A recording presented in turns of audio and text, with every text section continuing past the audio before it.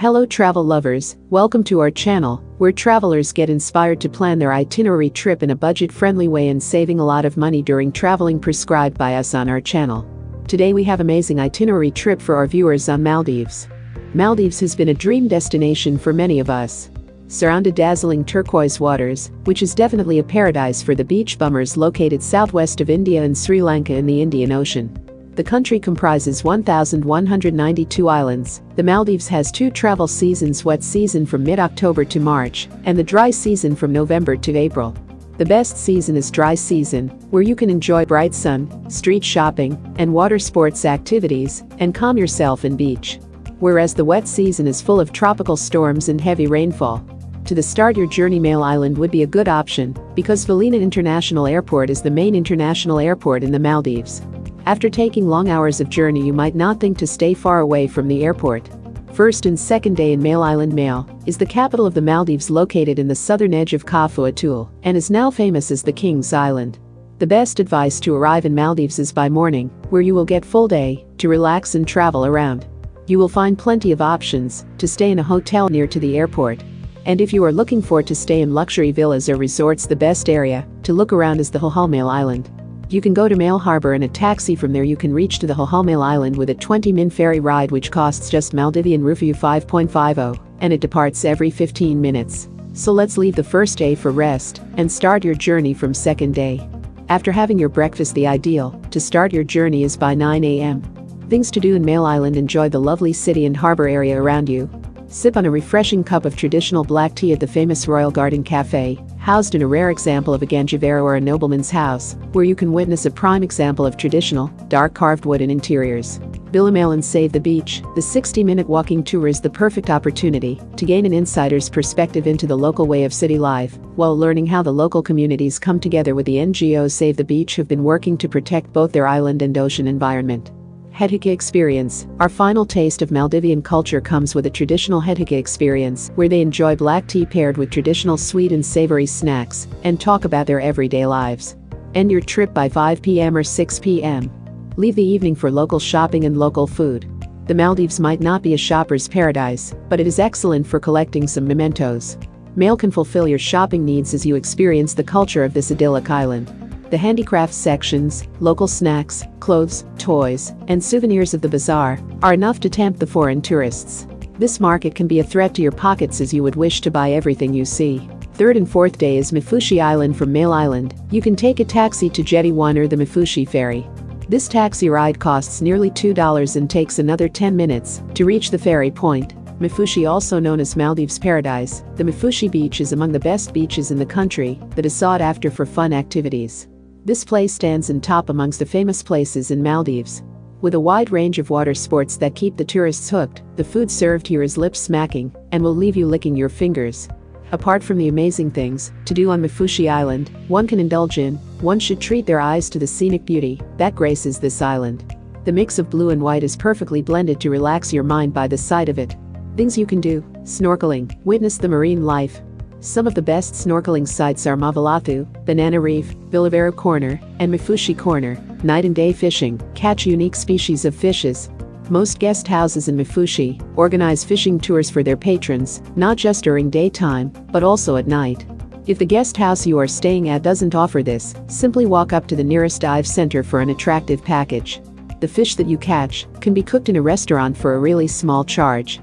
Or, you could set up a barbecue yourself and savor your catch as you watch the sun go down against the backdrop of the beautiful blue waters. Island hopping. Explore the nearby islands. There are a number of islands like Gulhi and Gareto are popular one around Mafushi that you can explore. Your guest house will gladly arrange private transfers with a guide upon request at rather affordable rates. The best attraction is the sand-kissed beaches. But, after a long day of soaking in the sun, you can step out for an evening stroll through the main street of the city and experience the local culture firsthand. At the end of the main street, to the very south of the island, is the daunting Mafushi prison. The prison looks imposing and is surrounded on all sides by a metal fence that has menacing jagged edges. Dolphin safari. Spot the cute creatures. If you are afraid of diving deep into the water, then one of the things you can enjoy on the water is dolphin safari. There are numerous operators that organize a dolphin watching trip. Head on the motorboat and drive to the middle of the ocean, where you will meet a school of fascinating dolphins. They are the most intelligent and cutest creatures in the water. One of the most things to do in Mafushi Island is to book a stay in one of those luxury resorts located right by the ocean.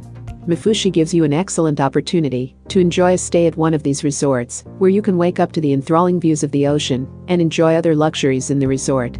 This kind of place is perfect for couples on honeymoon or romantic vacation.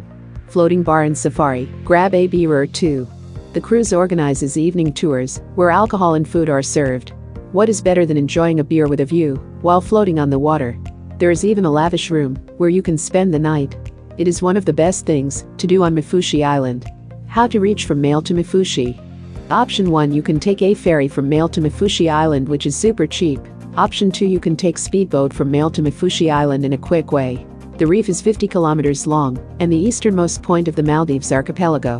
One of the features of this diving area is the deep channels known as candas that bring in fast-flowing currents full of nutrients. Here divers can meet hundreds of nurse sharks. Snorkeling safaris. If you're not scuba diving, go for a snorkel trip instead and check out the stunning coral gardens, huge school of fishes around the area. Sea turtles, clownfish, scorpionfish, and a great variety of colorful tropical fish can be easily spotted by snorkeling. Tinatu can boast one of the best bikini beaches in Maldives. The beach is really nice, no dead corrals on the beach side, where you enter the ocean. From the water sports center, you can do jet ski, kayaking in the lagoon, windsurfing. How to reach from Mafushi to Fuladu Island. Option 1, you can take a ferry from Mafushi to Fuladu Island, which is super cheap. Hotels offer a mix of local, Asian, and European dishes. Please note, there is no ATM in Fuladu, so you need to withdraw cash in mail, or bring cash in United States dollars as it's widely accepted in Maldives. You'll find a medical clinic with a doctor and nurse, a pharmacy, several shops selling souvenirs and groceries, 2 local cafes, a community center and a mosque. It's time now to end this trip and departure back to the Male airport. You will find multiple options like by a public ferry, by scheduled speedboat, and the cost will be below $60 per person. This type of transportation is recommended for a group of 6 people. The price is $750 for a trip. By seaplane, you can transfer by a seaplane to the airport, which will take about 20 minutes and costs $420 per person on both sides. This trip should be booked in advance, not less than 5 days before arrival. Things to remember before you finally plan your trip. First, visa for arrival for 30 days is available for most nationals, which can be further extended 90 days of stay. Second, US dollar is widely accepted, but it's better to carry local currency. Third, seafood is a major source of food, but vegetarian food is widely available. Fourth, import of alcohol is not permitted, but alcohol is available in all the resorts. Fifth, you must carry lightweight cotton clothes and sandals. Sixth, do not forget to carry good amount of high SPF sunscreen. Seventh, the last and most important, Maldives is an Islamic country to wear bikini or swimsuits might not be available in every places. Each traveler must follow the country rules and regulations. I hope you enjoyed this video. Please like, comment and subscribe to the channel. And if you really like this video, do not forget to share this video with friends and family. Stay tuned to this channel to get further updates about such amazing and exciting holidays destination trips.